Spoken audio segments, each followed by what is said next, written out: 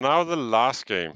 Yes. And as I said in the beginning, I promised something about Deep Rock Galactic. Yeah, so I just looked at my my Slack channel, and I can see that like a year ago, I tried to convince everybody in here at the office that Vampire Survivors was the next big thing, and that was actually like just when it started, right? So Maybe you can guess where this is going. Yes. And then somewhat later, other games started to come up in this genre that we still really don't know what's called. Survivor-like, I don't know. Survivor-like, yeah. And then I tried to push these games on you and the other founders and people in here because I had a secret plan.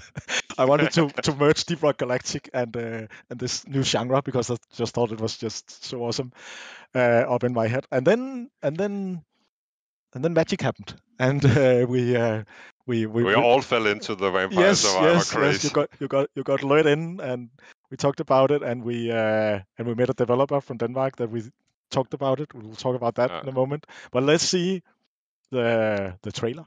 But it's the trailer. It's called Deep Rock Galactic Survivor, and this is the trailer. Yeah.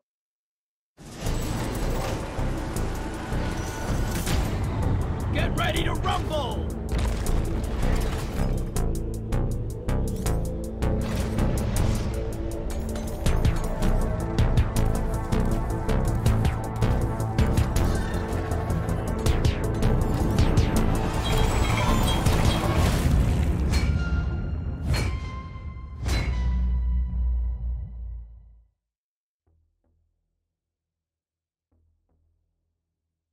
And now we have Martin and Anders from Funday Games in here, the game studio from Aarhus that we are collaborating with on this extremely exciting project. So Anders and Martin, please introduce yourself. Hey guys, thanks for having us. We're Funday Games here in Aarhus. My name is Anders. I'm the founder of Funday, and Martin here is the lead developer on the projects. And we're super excited to be here and meet your community on this amazing game.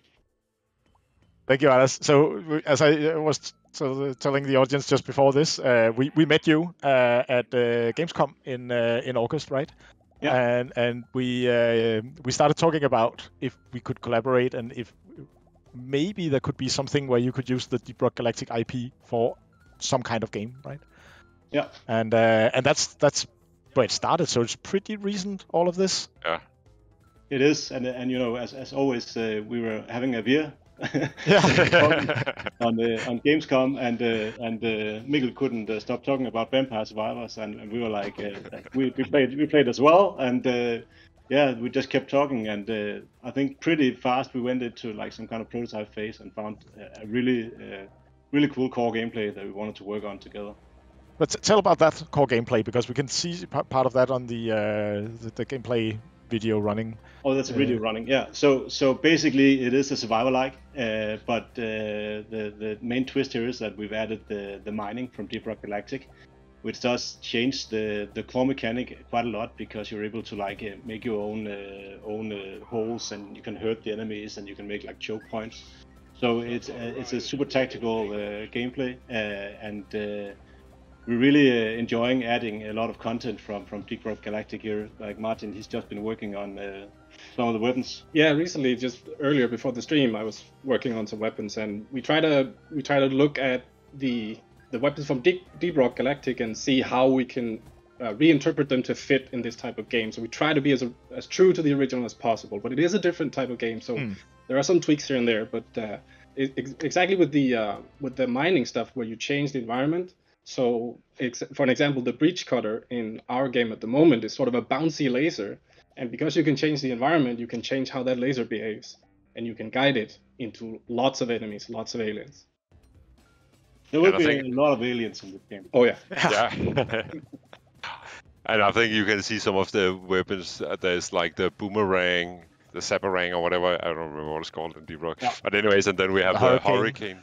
The hurricane with the guided missiles is flowing around, and there's just a lot of cool weapons from Deep Rock Galactic that you can have fun with. And we're gonna have like the 4 characters, the 4 classes as well, and we aim to have as many of the guns as possible, with respect, obviously, to the gameplay we're building. Maybe some new ones too. Yes. Maybe some new ones as well. So we're gonna have the 4 dwarves, but it is a single-player game. It is a single-player game. That's why it's called Survivor. Deliberately. Yeah, exactly. But I think there's like, I mean, we spent some time actually discussing should it be co-op or not, and I think that we were looking at the genre and so there's stuff that we are doing that is true to the genre, or the genre that is being defined as games are coming out in this Survivor-like. genre. The Survivor-like, right?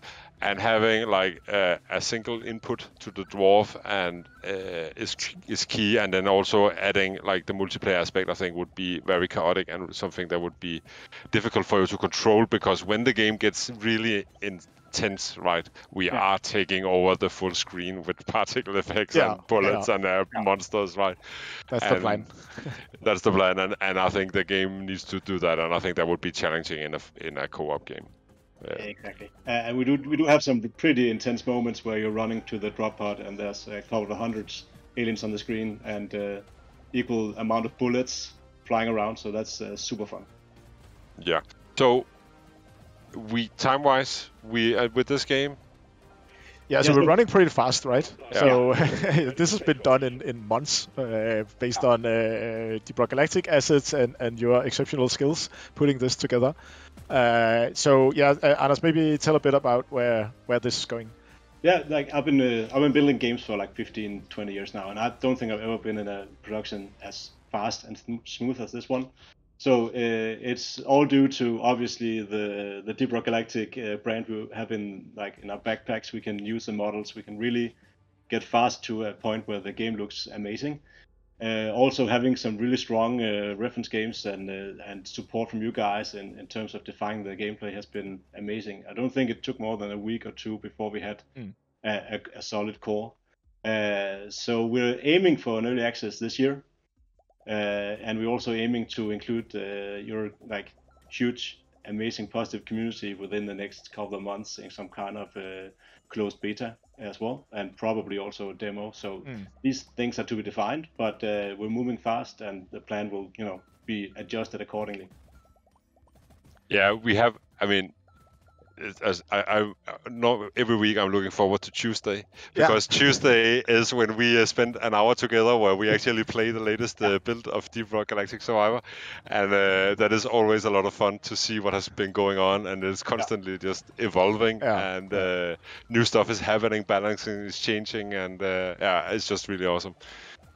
Exactly. And getting everyone in the community in on this is just going to be something we are looking forward to. That's going to be fun. Every Tuesday we try to challenge Søren to win the game, and most of the time he actually succeeds. Yes. So we're going to have to make it harder now. More balancing, guys. More balancing. Yeah. So anyways, if you out there are watching this and you like what you see, you also have a weakness for this genre, I mean, please go in and wishlist Deep Rock Galactic Survivor. It will mean a lot to us, and then you will also get the latest on when we are releasing demos and so on. Yeah. All of that. Yep. Yes, go wishlist. Steam Store should be live now, right? Yes, it is live. So awesome. So wishlist. Exciting. Me too. Yeah. Very cool. Thank you, Anders and Martin, for joining our stream. And, thank you. It's a pleasure. Looking forward to the collaboration. See you, Jeff. Run stone.